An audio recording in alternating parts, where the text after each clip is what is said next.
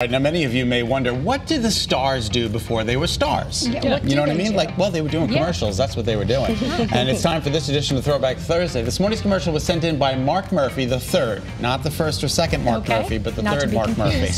It's from 1985 and features a very young Seinfeld star. Ooh, let's see. Check it out.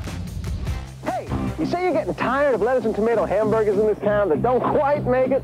Yeah! You say that just once you'd like your hamburger hot and your lettuce and tomato cool and crisp all at the same time? Yeah! Well, I say, you got it. I'm talking McDonald's new lettuce and tomato hamburger, the McDLT.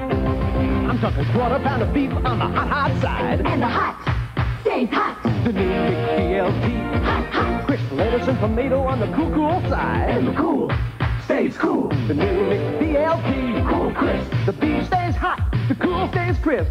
Put it together, you can't resist. The hottest taste, the coolest dish. Keep it hot, hot. Keep it cool, cool.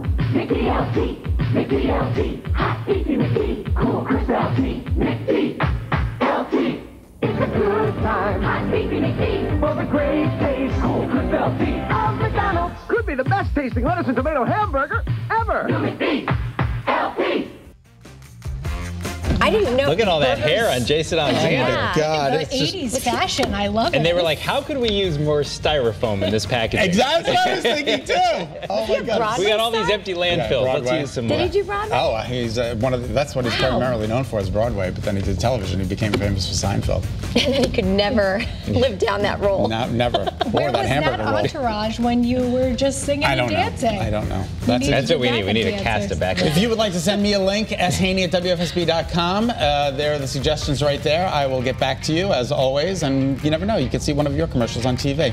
We'll be right back. You're watching Channel 3 Eyewitness News. Stay with us.